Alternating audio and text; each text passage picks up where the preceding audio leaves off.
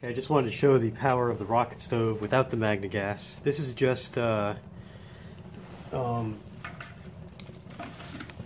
basically sawdust and wood scraps off the floor, the garage floor, from cutting wood. And look, I can just pour it in and you hear the rocket take off. You know, it's little nasty pieces of old plywood that's delaminated, very dry, thin, like paper, and it just, you can hear the roar of the rocket.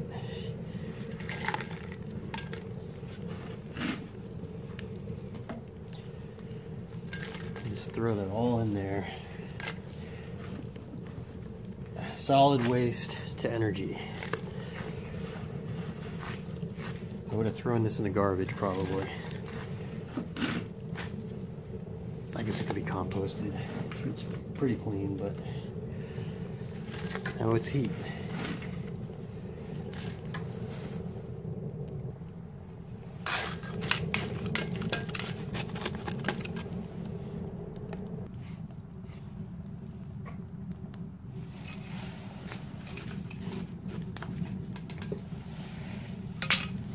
Alright, so that's inside the sideways chamber.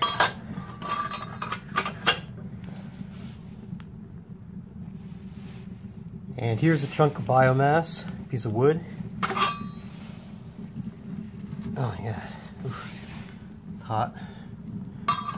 Now I can just let it burn like that. Actually,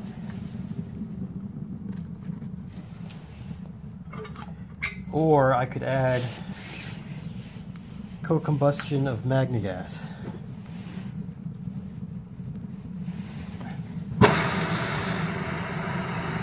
Add oxygen and it's a ridiculous amount of heat in there. The grate, a piece of the grate broke off and I welded it on both sides with the MagneGas, and that piece is in the hottest part of the hotter part of the stove in the back. So I'm basically testing out that grate. I welded it with a MIG before, but this is like major amounts of heat. Alright, it's ridiculous. And you can't look at the flame, it's so bright, unless you wear a mask, a number 10 lens. I mean, obliterated.